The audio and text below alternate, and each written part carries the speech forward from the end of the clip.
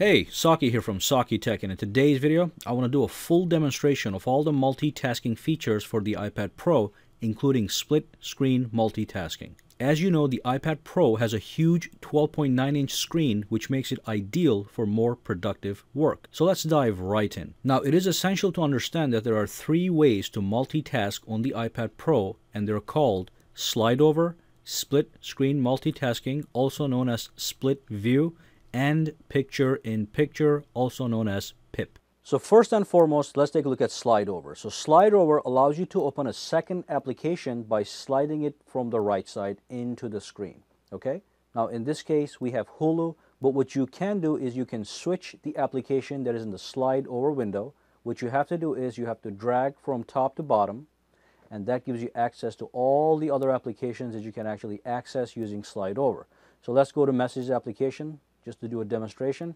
So here's my messages, and what I can do is if I get a text message while I'm browsing the website, I can slide over and I can simply respond to the text message, and then I can tap over here and that window disappears, and I can continue working on Safari browsing the web.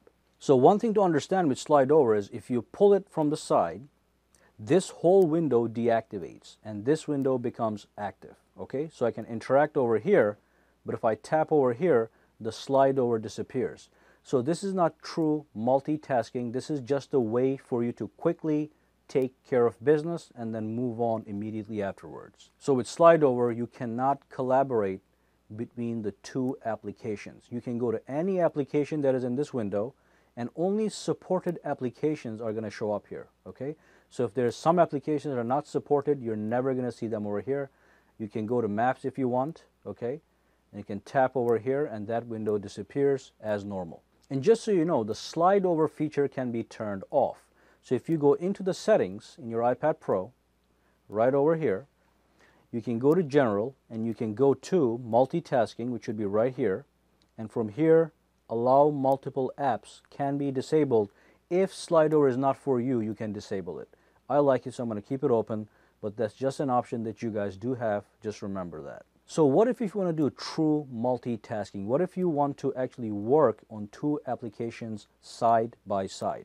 So that's actually called the split view, which is real split screen multitasking. And to activate multitasking, you have to start off with a slide over. So let's do a slide over. And then from here, if the applications that you're using are compatible with split view, you're going to see a white bar right over here in the middle. That's called the app divider. So let's say I want to work with these applications side by side in real time. All you have to do is grab the app divider and just slide it over like this, and that's going to activate real split screen multitasking. So I can actually browse this, and it's not going to deactivate this window, and I can actually browse over here, and I can keep looking over here. Now the funny thing is these applications are aware of each other. So let's change something. Let's change the application. You can do the same thing as you did with slide over. Let's go to Messages, and over here we have a link. If I tap the link over here, it's going to start a new tab right over here on Safari, as long as you have Safari running on the other side. So just so you understand, these applications are aware of each other. Alrighty? So let's say I want to get rid of Safari, but I want the Messages application right over here, but I want to pull in the Maps application to work with the Messages application. What I want to do is I can use this bar, I can drag it anywhere, I can drag Safari away, and then I can bring the Maps over right from here. So let's tap on Maps, and then use the app slider bar, that white bar over here, to bring that into the session. And again, this application is aware of that application. So if I tap this address right over here, it's going to take me right over there on the application's Maps application. So let me go over here and let me just demonstrate this. Let's zoom out all the way over here, and let's tap on this guy. And as you can see, it took me to that location on the actual Maps application. Very intelligent multitasking. And anytime you want to disable one of these apps, you just slide the one that you don't want away. So if I don't want Maps application, I slide that away, and the multitasking is over. Okay, so be very careful with this. This is slide over. This window is inactive. If I tap here, it goes away. But if I tap the app divider bar, this white bar over here, it actually activates multitasking. Alrighty, I can slide that away to disable it. So just be very careful here. If I pull this up, there's two ways to activate multitasking. One of them is drag and drop using the white bar. Okay, let's drag that away. One more time, gone. And the other way to activate split view is tap the white bar, and that activates the split view as well, and then you can resize it as you please.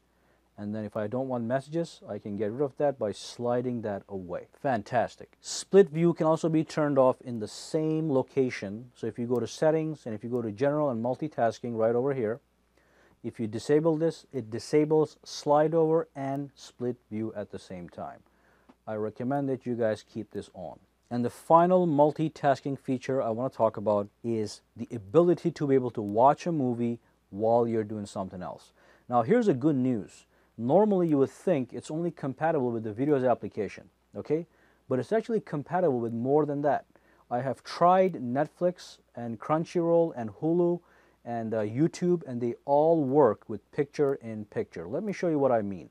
So let's launch Crunchyroll, and let's just run, let me just lower the voice real quick. Okay, so let's run one of these episodes right over here. And what I can do here is, you are going to see this icon on the top right over here that shows you that this particular application is in fact compatible with picture-in-picture view. So if I tap this guy, it's going to bring it as a standalone video player right on the screen. The video is going to continue to play, and you can exit from Crunchyroll, you can go to Safari, and that video is going to continue to play on the side at the bottom. Now the things you can do with this guy is you can actually pinch to make it smaller, and you can have it in either of the four corners. You cannot have it in the middle. If you try to put it in the middle, it goes to the closest corner. Okay, so I can have it right over here, I can have it over here, I can pinch, and that's the maximum size I can have, and I can move this over here. As I'm browsing the web, I can keep watching my shows. Okay, and the other things you can do is if you tap this, it allows you to pause the movie or the cartoon or the anime. You can actually go back to full screen if you want to, just like that. Tap that button. Okay, and then you can go back out, and you can actually exit from that application. Okay, from that video player. Now it seems to be compatible with Hulu Plus too. So if I go to Hulu Plus and I just run something random over here, here's the icon at the bottom right over here. If I tap it, same thing happens. I can go out, I can move this guy around while I'm browsing in the iPad. I can do anything that I want. Okay, I can even do slide over if I wanted to. The other thing I can do is you can take this video, if it's bothering you for a second, you can push it aside just like that and then bring it back into session.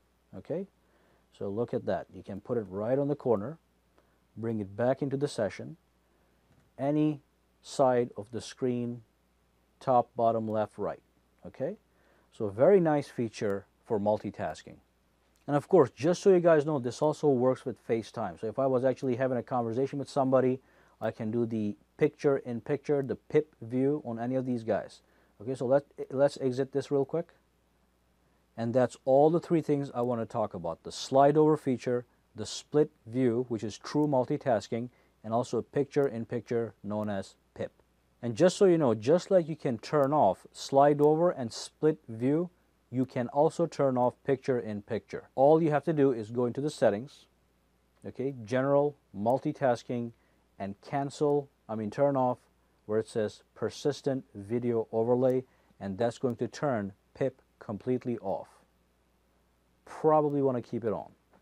Make sure to give this video a thumbs up, subscribe to sakitech for more videos, and follow me on Twitter and Facebook. The links are down below. And if you have any comments, questions, concerns, also drop them down below in the comments section. Have a great day.